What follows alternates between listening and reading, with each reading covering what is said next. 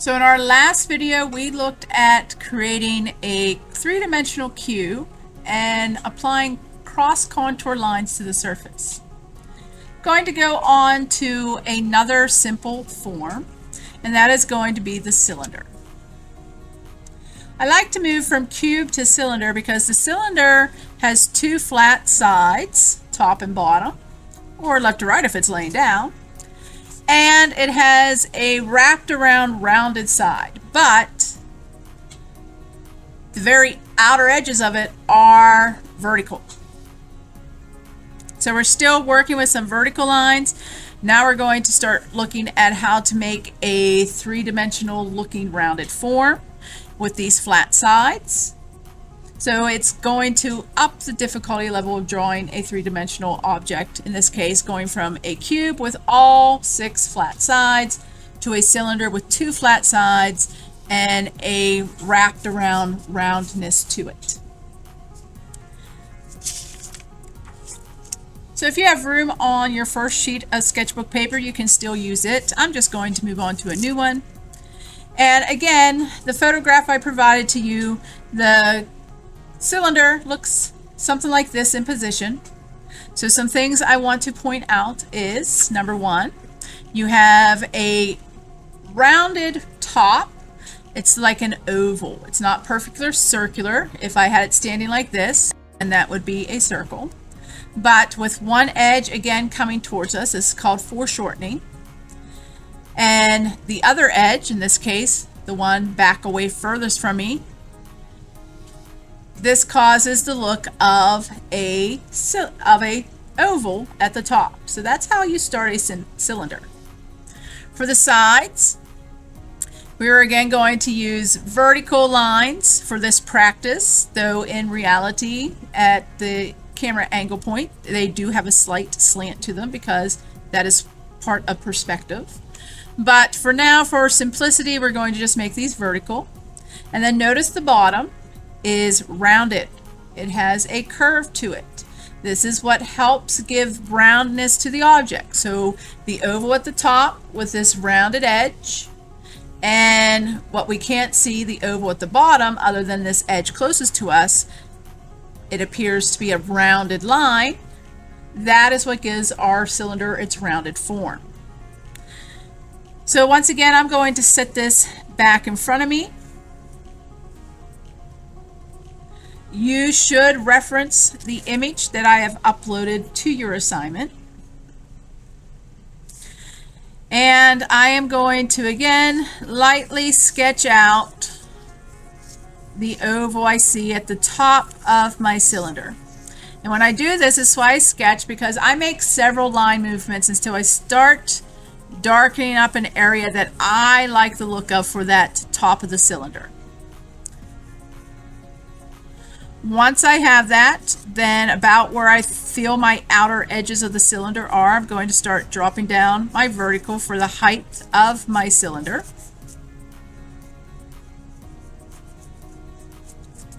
And again, these are going to be vertical, and we're going to try to keep them as parallel to each other as possible.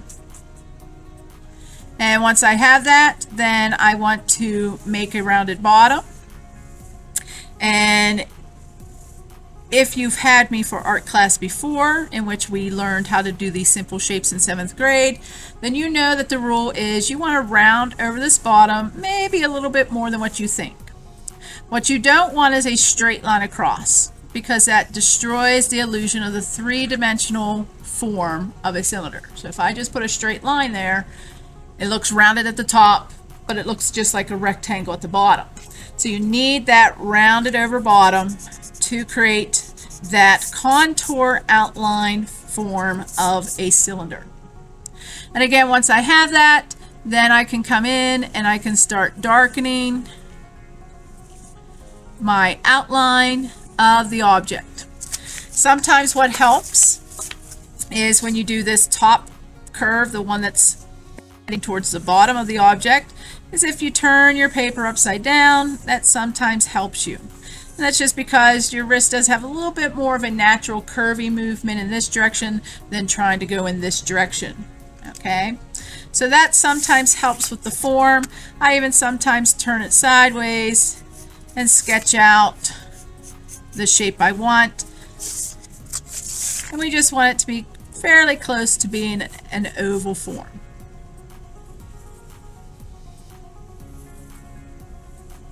And then of course I'm going to darken in my vertical on the left and right.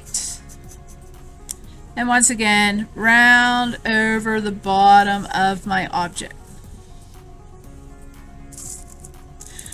So I have the contour outline of my cylinder. I now want to put the cross contour lines in. Now when I did the tape here to show the verticalness of my flats, of my rounded wrapped around side, at the top those pieces of tape naturally cross over each other. I don't have to use this type of contour line at the top of this. I just need to show that this is a flat side. So I'm going to start with it with just some straight lines, and those straight lines, since I have verticals on the side, I'm going to stay away from verticals in here because then it's going to make it look like it's open and that we can see down into the cylinder, whereas right now I'm concentrating on a solid cylinder. So I am going to either come across horizontally or slightly diagonally, and I'm going to go ahead and go slightly diagonally for now. And again, I'm going to try to keep these lines parallel to each other. The goal is to just illustrate that if I took my finger and started here and came across, it's going to go in a straight movement because that's a flat side.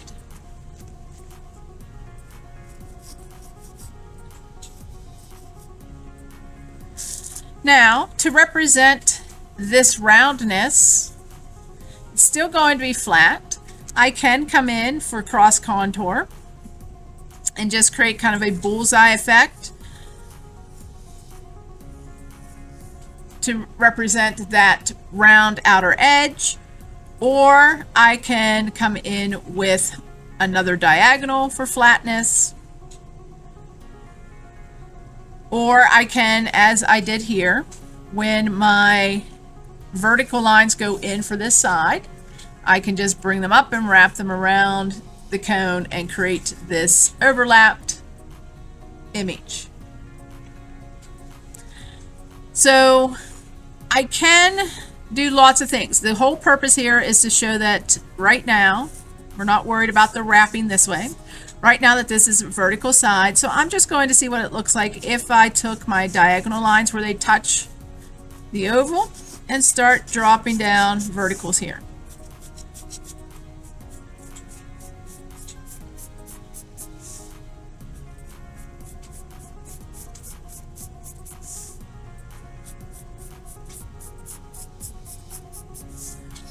That works fairly well. I have one over here. Then I have a big gap. So I'm going to notice how when I did that, they're wider here towards the front to get closer together as they go back. So I'm going to mimic that. And again, I'm trying to keep them as parallel to each other as possible.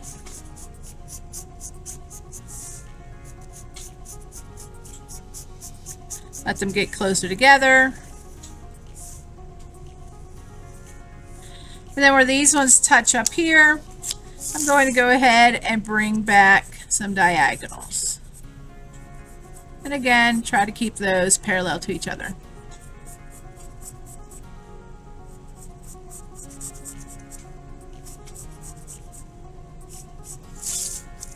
So there's a cross contour top, straight lines. It's going to read as flat. I have vertical lines, so I get the height of the vertical edges of my cylinder. And now I need to show this roundness that wraps around here. And you can see here, looking at the tape, it has the same curve as that bottom edge of the cylinder and the top edge of the cylinder.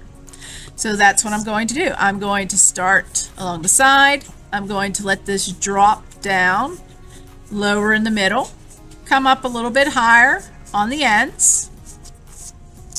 And again, that might be an easier curve to do with your paper slightly turned. And I'm going to do that all the way down the body of my cylinder to show the roundness. Now when it's turned like that, it can get a little distorted, so make sure you do place it back upright. Take a look at it. I think it's looking fine so far. So I'm going to continue to show the roundness of the side of the cylinder by wrapping these cross contour lines around it.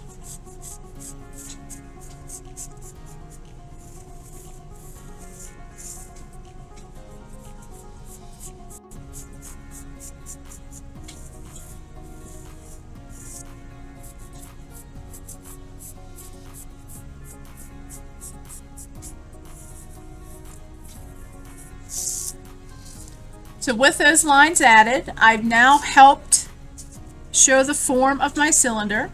The tall vertical sides that if I run my finger from top to bottom, even though I can slightly feel the roundness this way, I'm mainly feeling just the flatness of it in this direction. And the roundness here. If I run my finger around here, I can feel that curve, and I represent that with a curved line. So that is the cylinder that you want to complete.